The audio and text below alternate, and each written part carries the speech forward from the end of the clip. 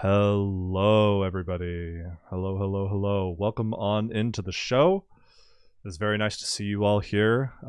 We don't have very many online events this month, so it's glad to see that you're taking advantage of the opportunity you have to watch this wonderful one.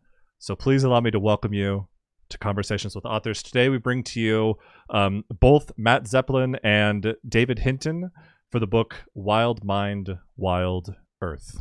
But before we get to our speakers properly, please allow me to welcome you to Book Passages Conversations with Authors. If you've seen one of these events before, well, then welcome back. But if you're new here, then Book Passage is a group of independently run bookstores out of the San Francisco Bay Area.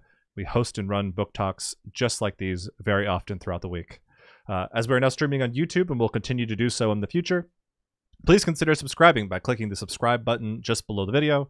It's completely free to you. It helps us out a lot. And as an added bonus, if you click the little bell next to the subscribe button, you'll be alerted every time that we go live with one of these talks, so you don't have to miss out on something you otherwise might have really enjoyed. If you'd like to check out our upcoming events, or just like the idea of an email newsletter more, you can find both of those at bookpassage.com. And if you want to grab any of books that you might enjoy, anything that's talked about tonight, or our speaker's book, which again is Wild Mind, Wild Earth, you can find that at bookpassage.com as well.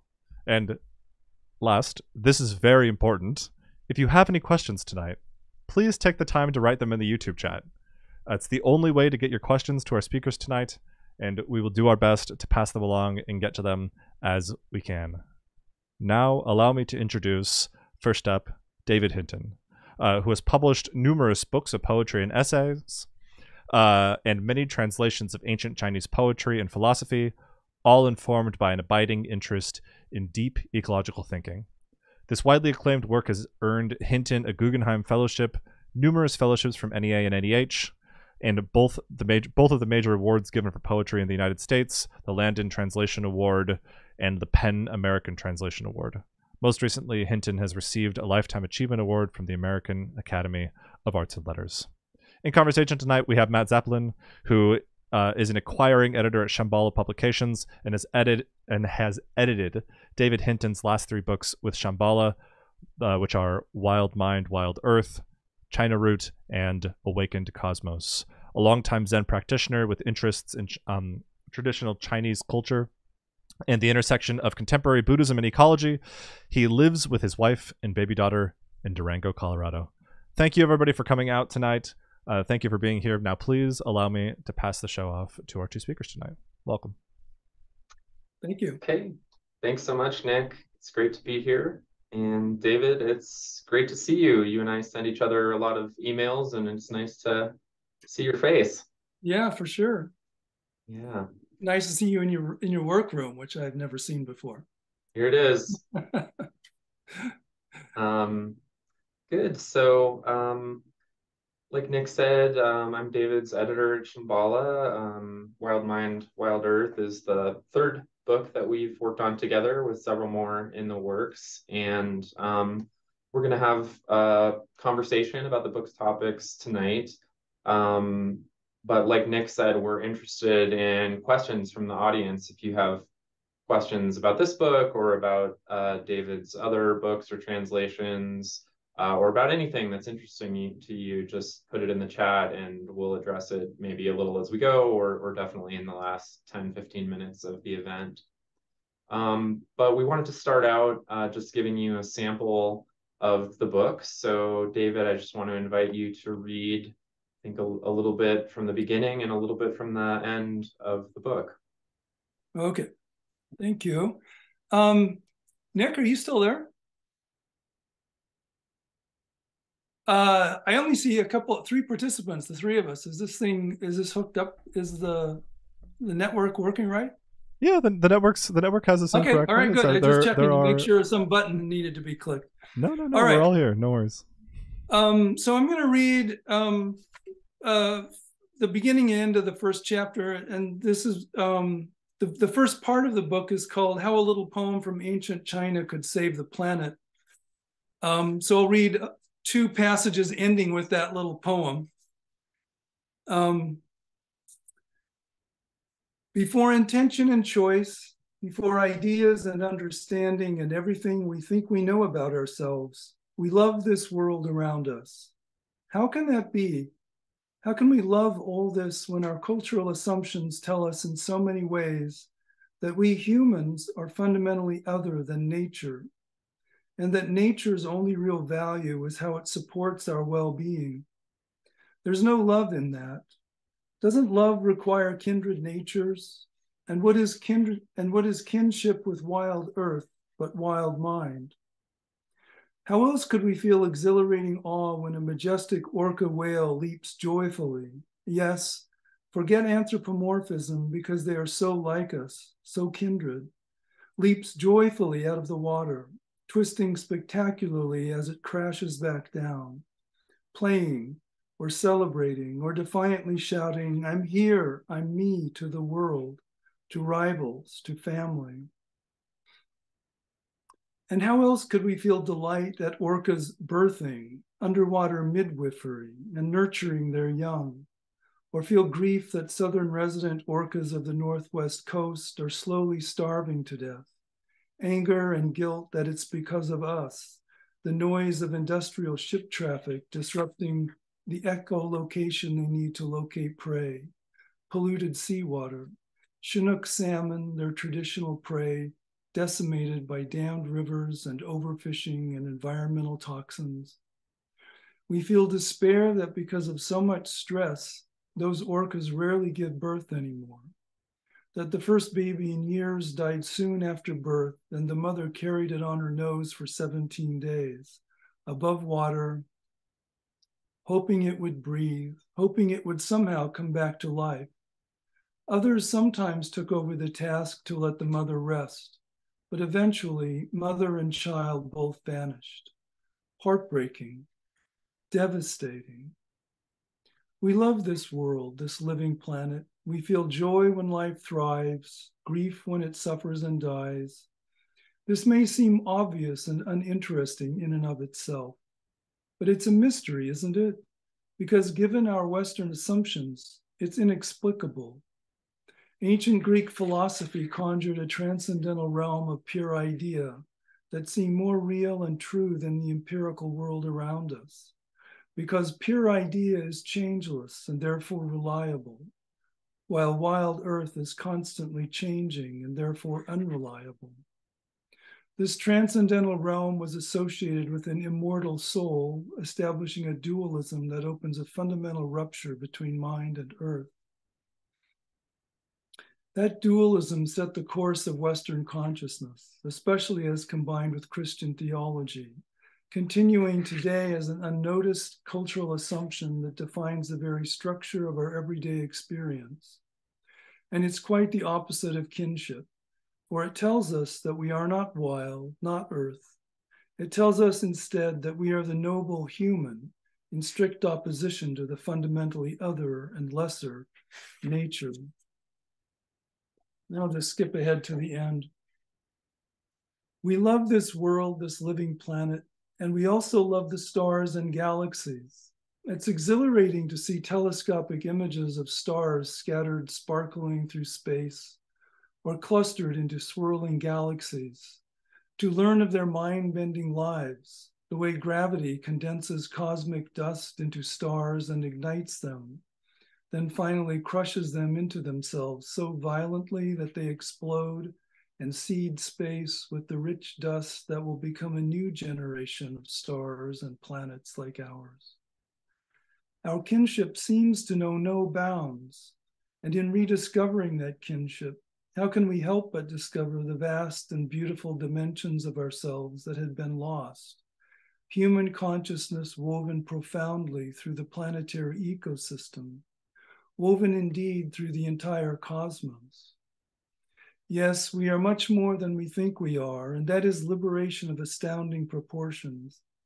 Even simple perception, a gaze into star-strewn night skies, for instance, or stream water braiding liquid light between stones. In sight, we find that utter belonging quite literally and scientifically true. The cosmos evolved countless suns and planets, And here on our planet Earth, it evolved life forms with image-forming eyes like ours. So what else is that gaze but the very cosmos looking out at itself? What is thinking but the cosmos contemplating itself? And our inexplicable love for this world, our delight and grief, what is that but the cosmos loving itself, delighting in itself, grieving for itself? We are wild through and through, wild mind, wild earth, wild cosmos. This is how Paleolithic and ancient Chinese people understood it. And it seems clear enough, even self-evident, once we step outside the cultural assumptions we have inherited. This is our most magisterial identity, an identity that encompasses all of existence. The 10,000 things of earth and cosmos looking out through our eyes. In their expansive and ravishing dimensions, we find our kinship with those things, our love and emotional entanglement. And we also find in ethics, where what happens to earth quite literally happens to us. Who knew ethics could be so beautiful, this valuing of the 10,000 things, each in its own exquisite and individual clarity. Here it is, that ethics distilled into a simple-seeming little poem of crystalline seeing that was written by Dumu in 9th century China. Egrets, robes of snow, crests of snow, and beaks of azure jade, they fish in shadowy streams. Then startling away into flight, they leave emerald mountains for lit distances. Pear blossoms, a treeful, tumble in the evening wind.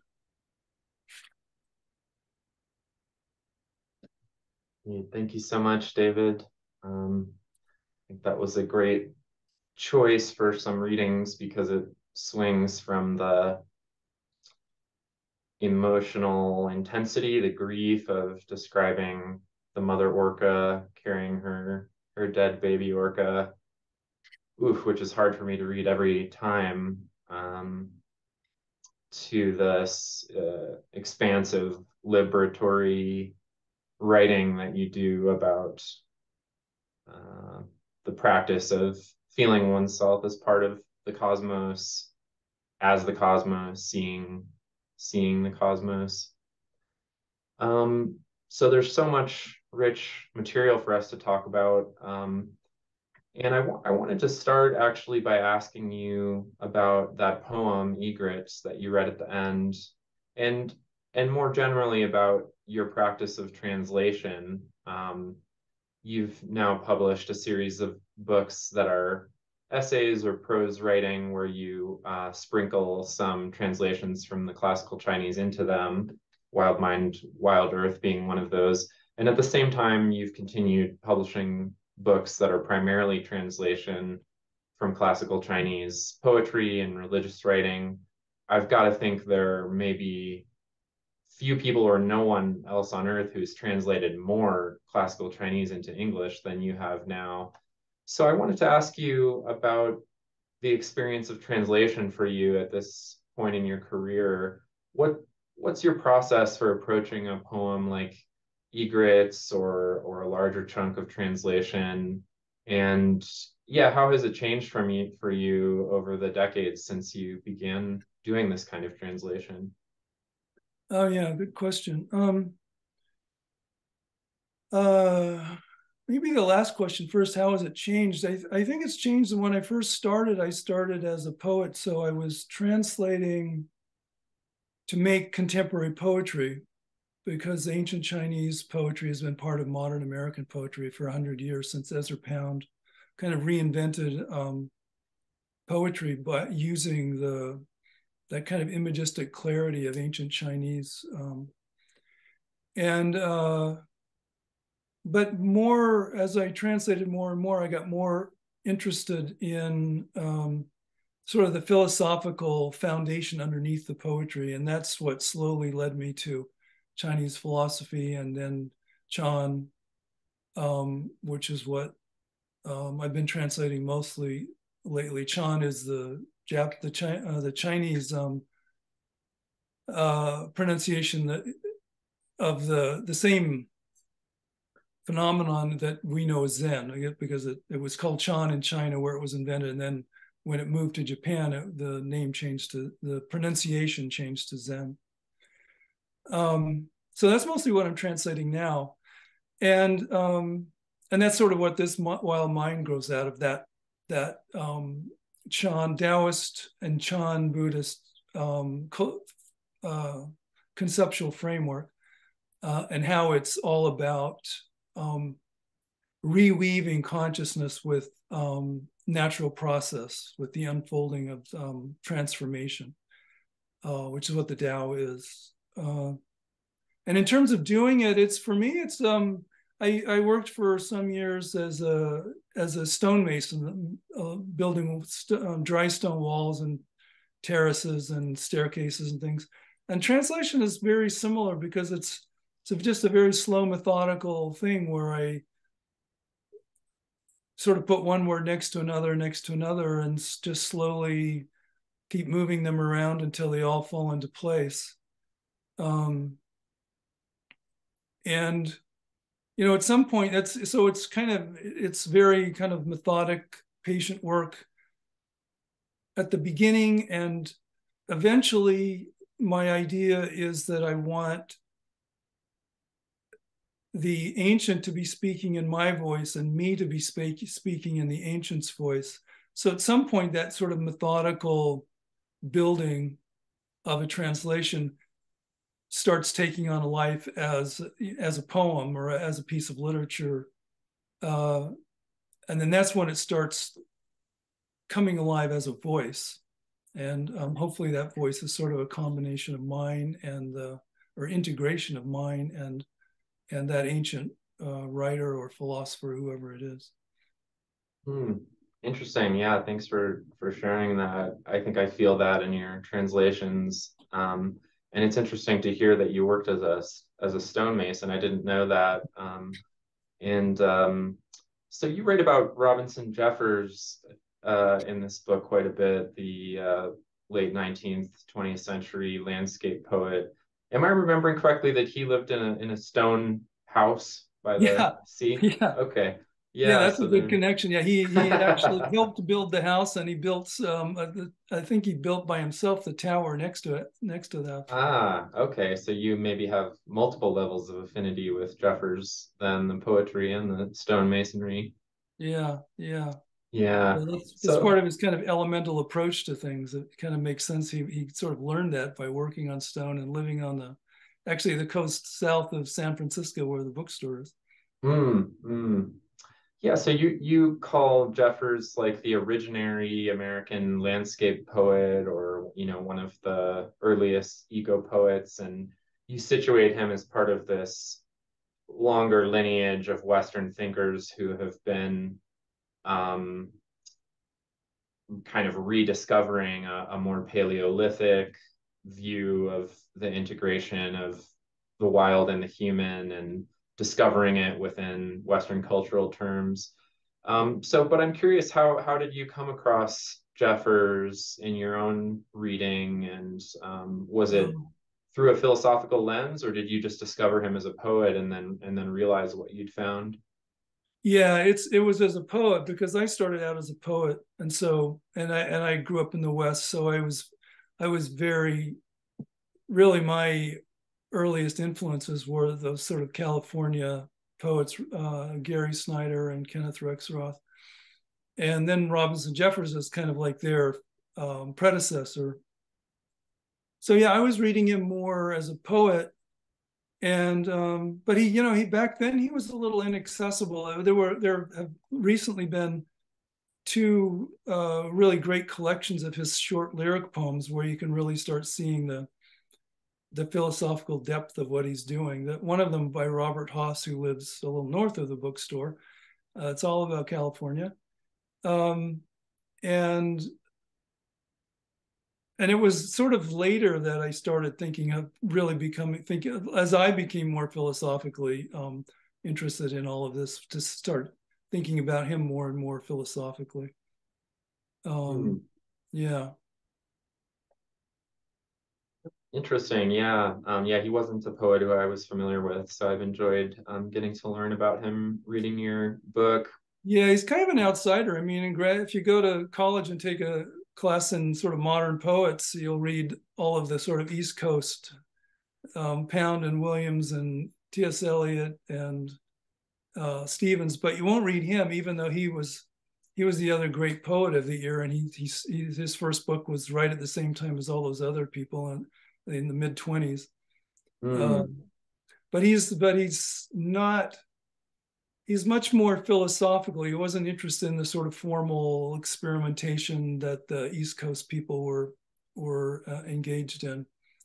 And he also was not a big fan of the human race, and that made him challenging for a lot of people. He was.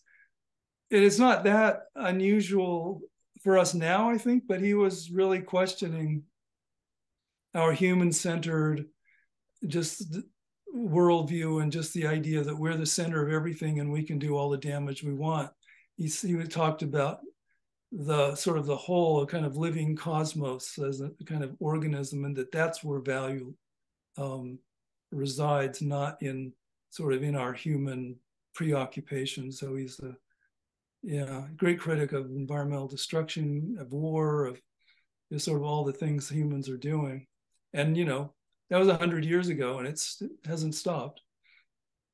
Yeah, I felt that in reading the excerpts of his poetry that you put in the book, and even though I didn't know about him and I'm not nearly as familiar with the poetry of the era as you are, there was something familiar to me in the kind of cultural zeitgeist he was writing from, maybe mostly in comparison to William James, actually, who I'm more familiar with. Mm-hmm. You described Jeffers as sort of writing at the terminological limit, like he still felt himself to be in a kind of pantheistic, or with Judeo-Christianity in the background, Yeah. in contrast to a much more naturalistic Taoist or Chan understanding of the empirical universe. Mm-hmm. There's still almost a reference to a kind of deism there, which reminded me of James's philosophy. I think he's in a similar way struggled to get past the limits of some of the terminology that he was actually kind of opposed to. Does that sound Yeah. right to you? Yeah. I don't know James that well, but you can see this happening even all the way back. Thoreau and Whitman, they're all at the pushing the conceptual constraints of their time. And you mentioned terminology, that so it's like they still needed to use the word God to refer to this kind of wondrous world or cosmos. Jeffers did too a few times. But if you actually look at so there was a kind of pantheism going on that began with the sort of British romantics and the continental romantics and philosophers and the Enlightenment. But if you actually look at what Jeffers is describing when he says something like, oh yeah, he has this famous phrase, the wild god of this world, I think it is. And but unlike most pantheism, which still has enough of the sort of monotheistic Christianity in it, that the humans are still at the center of this pantheistic world. That is, the world is sort of divine, and we sort of struggle to experience the divine in the world or something like that. For Jeffers, the human is absolutely not the center of things. The human is the cosmos, and now this is all familiar ideas for us, but the cosmos is completely indifferent to us. It's just going to keep moving. It's this elemental force, and we're causing problems, but he says over and over, we're gonna disappear at some point, and then the earth will sort of heal over and keep going. Hmm. Yeah, that's really interesting. I do feel like that's still very much a challenge to modern thought, modern environmental thought, modern culture. Yeah. That idea of decentering humans as, what's most cosmologically important, or what's most personally important. So that kind of brings me to another major thinker who you write about in the book, Aldo Leopold, Mm-hmm. the mid-century environmentalist. And you write in chapter 6, you quote him a couple of times about his land ethic and how he came to think that without a paradigm shift in values, without a cultural or maybe even a spiritual shift, just the logic of needing a new land ethic wouldn't go very deep. So, for instance, you quote him on page 51 of the book saying, no important change in ethics was ever accomplished without an internal change in our intellectual emphasis, loyalties, affections, and convictions. The proof that conservation has not yet touched these foundations of conduct lies in the fact that philosophy and religion have not yet heard of it. When I read that quote, it made me think of something Wendell Berry wrote once. It was something like, it doesn't matter if we come up with a way to make enough cheap solar panels for everyone in the world, we could find a way to destroy the world using solar panels. That's paraphrasing, but it was Right, something like right. that. He was basically saying if we don't look at the underlying greed, we may just find a new way to destroy the world. So, Yeah. but anyway, you have some really interesting writing in this part of the book, trying to probe deeper into that. What is the structure of thought, philosophy, spirituality that allows us to maintain such a sense of separation from wild nature, even for people who have no conscious affiliation with Judeo-Christianity, with religion of any kind. Mm-hmm. I wonder if you could say a few words about that. Like the sources of it. Yeah. Yeah. Um, yeah, I think Wendell Berry is probably right. You know, we sort of think that technology is going to sort of somehow build us out of this, but I don't really think it is. I think he's right that whatever advances there are, you know, if you make power more ecological, people just then it just means we can use more power, et cetera, et cetera. And Elon Musk will still be trying to go to the moon, and on and on. It really, I think Leopold is right. It really requires a kind of paradigm shift, and that's what I'm trying to talk about in this book. And yeah, the source.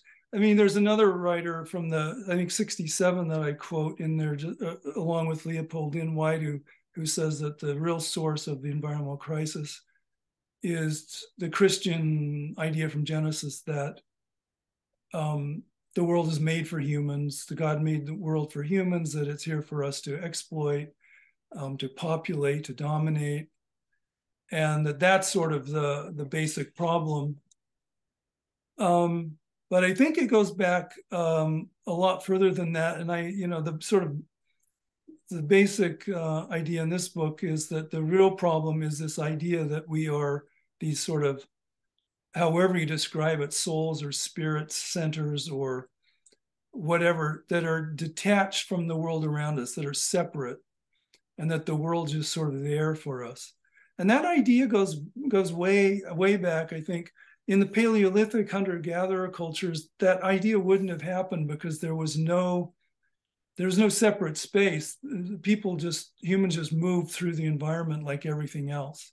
But when the Neolithic came, when agricultural villages began, suddenly humans had established these sort of human space separate from wild space. And they began the villages, the permanent villages and fields, and they started controlling nature in the form of domestic animals and plants.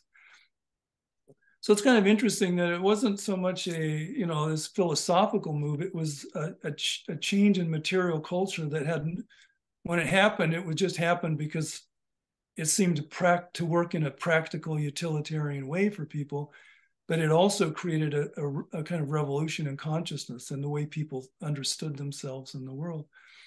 And I think then it was exacerbated when writing came along, because with writing, before writing, language was this kind of thing that just went through our heads, right? Speech or thought was constantly appearing and disappearing. And so there was no sense of a kind of permanent interior space. Language would have been experienced like weather almost. Language and thought, the sort of internal, what goes on in the mind would have been experienced kind of like weather. It's kind of interesting to think that in those days, the total body of knowledge of any person or any small group of people amounted to the extent of memory of the people in the group.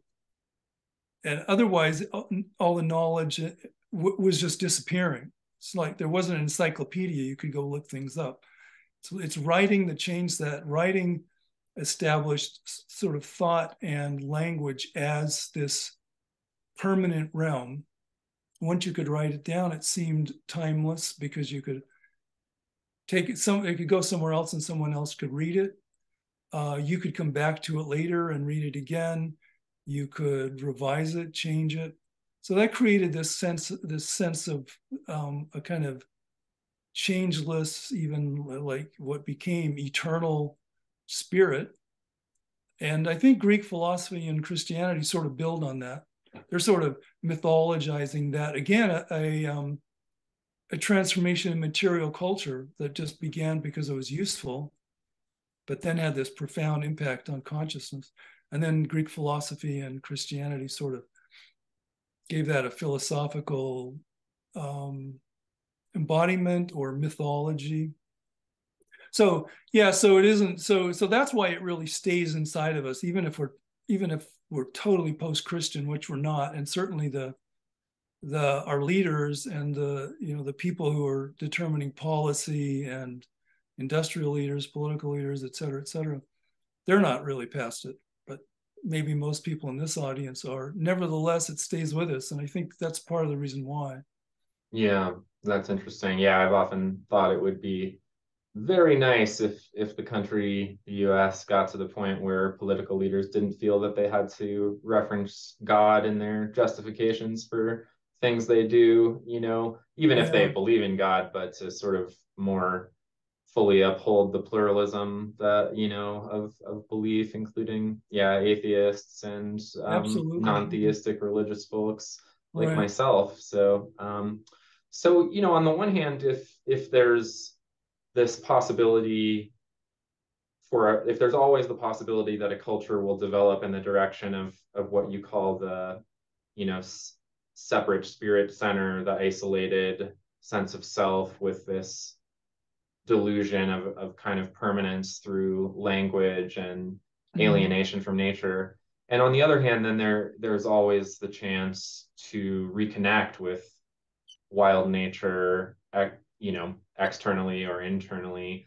And you describe that in this book and in other works of yours having happened, that cultural shift toward alienation and then back toward connection, integration with wildness in ancient China. So I was wondering if you could say a few things. I imagine not everyone knows how similar, the educated elite level of ancient Chinese culture was to our current culture. I wonder if you could say a few things about what that was like and how it took place, that both of those moves happened in ancient Chinese culture, the alienation and then the rediscovery of a kind of deep primordial connection to wildness. Yeah, okay. Yeah, good question. Yeah, and what interests me is that the same, I'll describe it, but what interests me is the same cultural transformation has happened in the West. This really began 200 years ago and is now kind of picking up steam. And that's one of the real interesting things for me in this book. But in ancient Chinese, the people who built ancient Chinese culture were, they were the educated elite.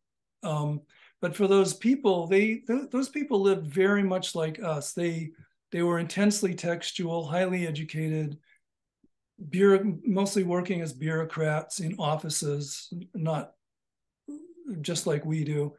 They had a diversified market economy. They had money, all sort of in contrast to, for instance, like I think I'll get to in a minute, Paleolithic cultures, which provide another model for us to get out of our way of thinking.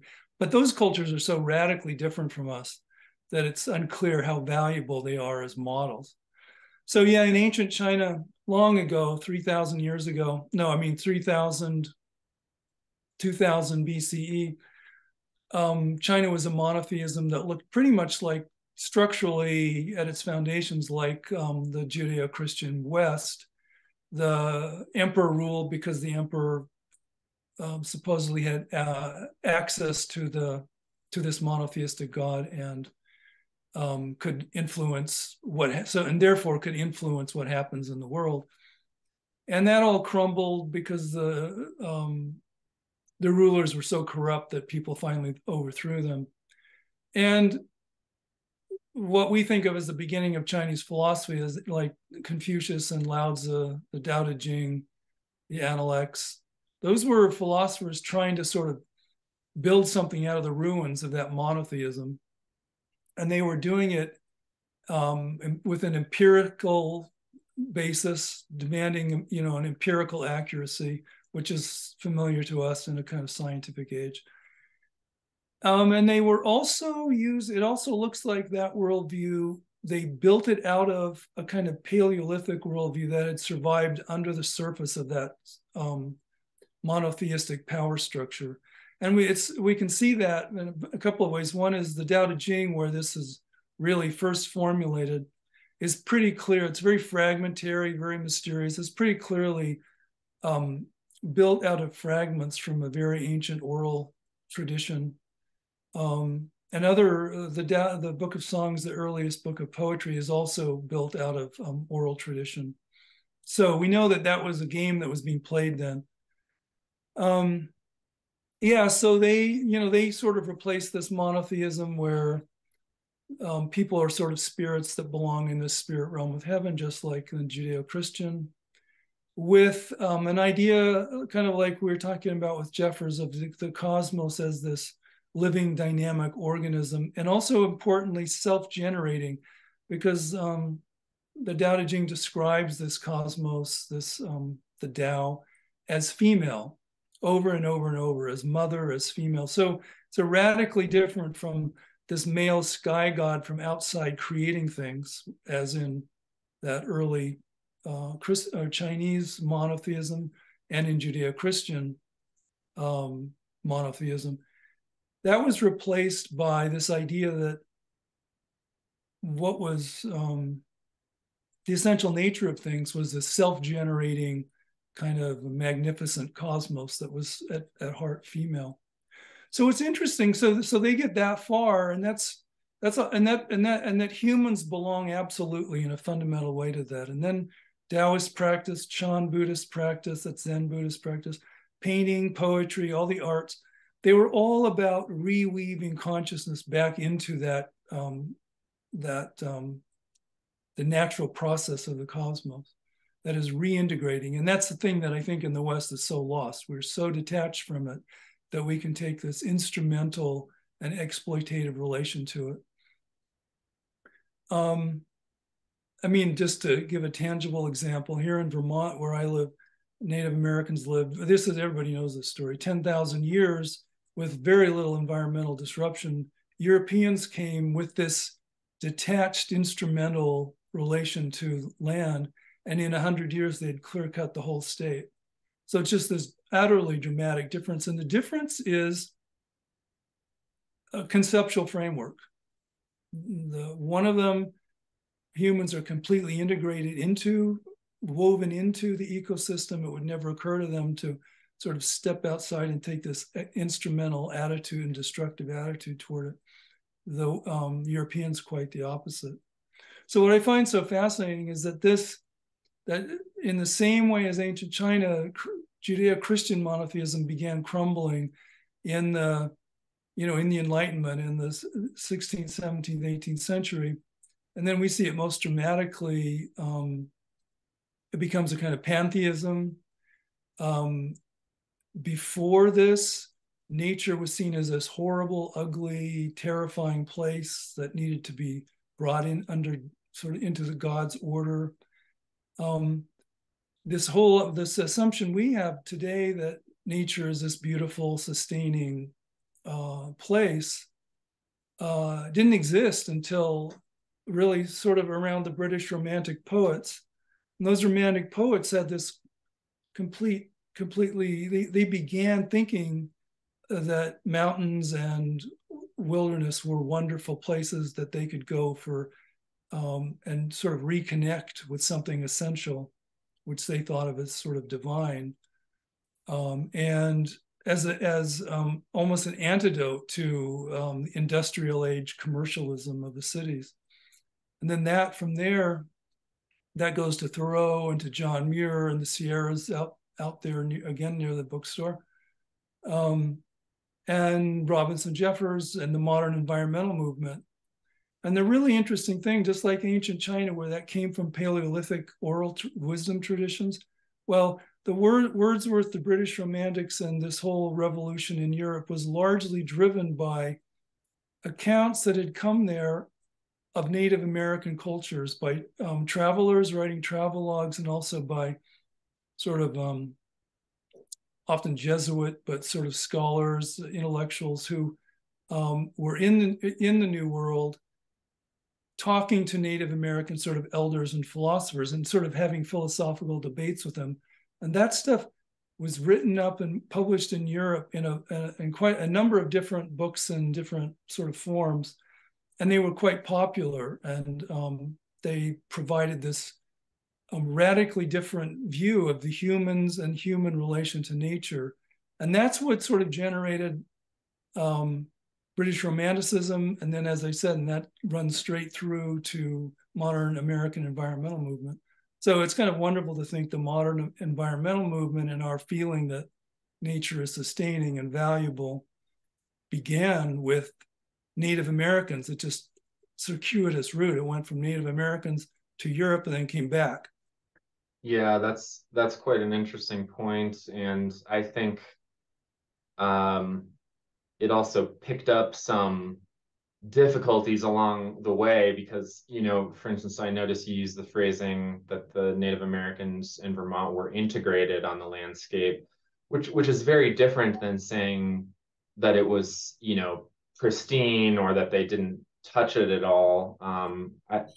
I remember reading the historian William Cronin's book, Right. Changes in the Land, where he describes so interestingly and beautifully that Native Americans had no problem altering landscapes around them, but they did it with a view toward harmonious, biodiversity, toward sustainability.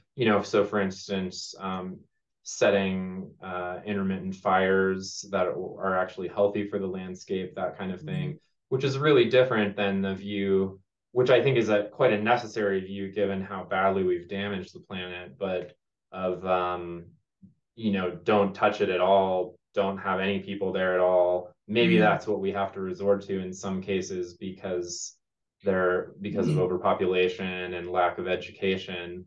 But it's, to say that humans simply shouldn't be in a landscape is in a way to preserve the separation between humans and wilderness.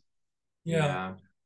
Yeah, it really is a matter of living sort of in that kind of harmonious, integrated way and still living. Because Native Americans were here, they were hunting, they were gathering, they were doing some, minimal sorts of agricultural things. And doing controlled fires to sort of organize the forests in certain ways. Right. Yeah. You're right. That's more useful to us than this just some kind of dream of no human intervention or whatever. That's just not useful. Yeah. Okay, so we have a couple of questions appearing in the chat, which I want to get to. Okay. But before we go there, David, was there anything else you wanted to say about the book, just to sort of wrap up our part of the discussion? Anything that I should have asked you about it that I didn't? I don't think so. I think, although speaking of this is actually kind of off topic, but it's something that's fascinated me lately, of the Native Americans having some impact on land. It appears that Native Americans in a lot of places, and moved into the Neolithic, and started farming, started settling in permanent villages, especially in the Southwest. It's famous, the cliff dwellings and Chaco Canyon and stuff. And then it's interesting that apparently they began to realize what the implications of that were in terms of society. Means once you have the Neolithic, you can have hierarchical society. Some people can acquire wealth in terms of land and agricultural surplus, and also that it's a lot harder work. So apparently in a lot of places in Native America, they quite simply, the people kind of revolted and went back to hunter-gatherer lifestyle. And that sort of works in with your idea that, there was some agriculture going on. They were sort of operating on this cusp of agricultural life, Neolithic agricultural and Paleolithic hunter-gatherer, but sort of making a choice. No, we don't want that kind of separation. We don't want to work, live in these little villages and work 12 hours a day to try to make farming work. Yeah, I was thinking about the village of Cahokia. I don't know if you've had a chance to read about that, but it's near modern day St. Louis, and it was I think archaeologists say it was the largest pre-Columbian Native American settlement in North America. Not including the South American empires, but and it's very clear that some kind of religious, development, maybe hierarchical religious cult developed there based on the buildings, and then it all fell apart and people moved away, exactly like you were just saying. Yeah. So that makes me think of the story you tell about ancient China and the ways that cultures can move in and out of those kinds of developments. Yeah, I mean, it's kind of promising, because it feels like in our culture, this is a juggernaut that it's hard to imagine stopping, right? Yeah. This sixth extinction, the capitalist thing, it's hard to imagine stopping. But those people did the same kind of radical, kind of revolutionary transformation. They completely said no to a whole way of life and walked away from it for something better. So, maybe it's possible to make wholesale change like that. Yeah, and I like the optimism that's inherent in believing we can without knowing for sure if we can or not, because there's never been a culture with the kind of energy density and momentum that ours has. But let me turn to some questions. We've got 4 in the chat now. We'll go for 10 or at most 15 more minutes.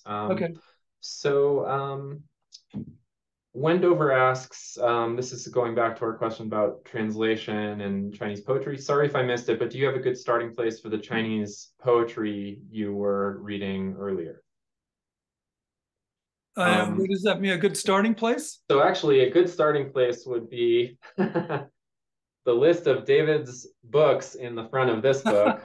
If you buy Wild Mind, Wild Earth, you can see these are all translations that David has done, including a number of books that are all translated poetry.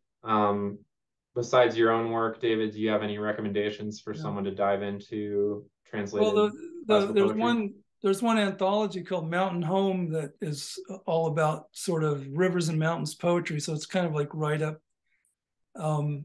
exactly the kind of thing that the Wild Mind, Wild Earth was talking about. It's sort of the poetic tradition in China that was essentially eco-poetic.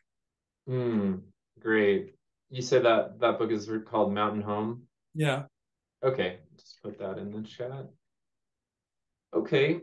And then we have some questions that are more about the philosophical and ecological issues we've been talking about. So Basia asks, I appreciate your idea that attention to things is a deep ecological practice. Can you expand on this? I'm also thinking about Gay Watson's book, Attention. So attention as a deep ecological practice. Oh yeah, that's a big question. Yeah, and I sort of work around this quite a bit in this book because yeah, if you pay close attention to things, I mean, I talk about this in the book. It's a little more developed in terms of what we can learn from meditation, but at the end of it, attention is if you see something clearly and you've kind of left behind, you only see something. There's an art book, I forget who it is, but seeing is forgetting the names of things. And that's true. It's you only truly see something wholly when you forget the name of it, and also when you've sort of your thought process has stopped, all the distractions have stopped. That's when you see completely, sort of purely. And that's kind of the end of Chan meditation practice. And the reason that matters is because at that moment that you're wholly seeing, that Chan talks about it as a moment when your mind is like a mirror. You're just mirroring what's in front of you. And so that's wholly your mental content at that time. At that moment, that separation between self and the world has ended. Because in that seeing, there's no thought, there's no sort of self separate from what you're seeing. So that's why I talk about it as a kind of ecological practice. It's a practice in seeing that we're not radically separate from the world. And then if we're not, then that problematizes something, what we take for granted, that exploitative, instrumental distance from things. That whole instrumental possibility comes from this detached, separate self. And again, seeing with a mirror mind sort of shows you that self is as a kind of illusion, and it's a way of well, it's another way of saying it's a way of feeling things inside of you, feeling a mountain, of feeling a river, and then that's where kinship comes from, which was the one, like the passage I read, it was about kinship, and it's an idea that keeps coming back. Yeah, I like that. And I like what you say at the beginning of the book about an orca joyfully leaping from the water. And then you say in the parenthetical aside, forget anthropomorphism because we're so kindred to them. We don't have to make this conceptual leap into concern about are we anthropomorphizing them, because when you feel joy in another animate being, that's not you don't have to leave your own feelings and go into a conceptual place to know whether that's true or not. Yeah, right. Yeah. Right. Okay, so Suyu asks, are the people who think technology will save humans completely wrong, or are they just avoiding the question? I think let me give a thought about that and see if you agree, David. Okay. So to me, there's a real middle way place to be had here. One time I was at a teaching by the Tibetan Buddhist teacher Tsoknyi Rinpoche, and at the end of his teaching, he gave a kind of dedication, and he said something like, "May there be profound shifts in the heart that allow us to have a new relationship with nature and stop our destruction, and may there also be miraculous technological changes that help us to stop what we're doing immediately." And right. to me, that was maybe the best I ever heard, because he just avoided the sense of conflict between the one and the other. Maybe that's a positive expression of what Wendell Berry was saying, but anyway, where do you land on that? Yeah, I mean, I basically agree with that. Yeah. And I think to come back to, we were talking about Leopold and the idea that you have to have a kind of the right conceptual framework. That is, you can deploy technology as instrumental and exploitative, which is sort of our assumptions, or you could deploy it as part of a kind of weave of human and the non-human. So it depends on how you use it, and that's what Leopold is saying. You need to have a new kind of what he spoke of as religion or philosophy underlying what you do, because yeah, and I mean, I think I come to that in the book, and I say, well, ancient China was not an ecological paradise, even though the philosophical system suggests maybe that would have been possible. And it was because of the sheer survival pressure of a very large population of people who had to cut down forests to heat their homes and who had to kill lots of animals, et cetera, et cetera. Well, we kind of have the possibility now not to do a lot of those things. We have the possibility to eliminate a lot of the destruction we're causing. It's just a matter of the will of not thinking that humans are at the center of everything, and feeling our kinship for things and valuing. This is a point I make a bunch of times, like that work, valuing other species and other individual by individual by individual, not just in this abstract species. We get exercised about species going extinct, but that's kind of an abstraction. It doesn't mean anything to the individual animals. And if they're kindred to us, their self-realization is just as important as ours. And it's only when you start worrying about the individuals that you're really valuing them. And and once that change in what philosophy or religion, not religion, but it's a change in our relationship to the non-human. Once that happens, then yes, technology is hugely promising. But unless it does, then technologies, as much as we talk about environmental issues and climate change, and we have the Egypt and Glasgow and Paris and Kyoto, it's not really going to change unless we have a reason to make a change.